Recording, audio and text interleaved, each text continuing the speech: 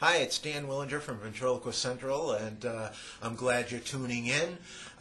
Continuing on with an item from Len Insel, the English figure maker, one of the other rarities that he produced was called the Toby jug.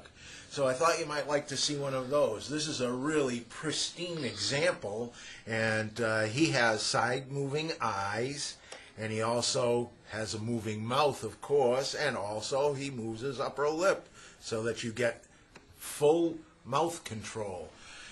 These as well were very rare, and to find them in this kind of a condition is kind of something that you don't see too often.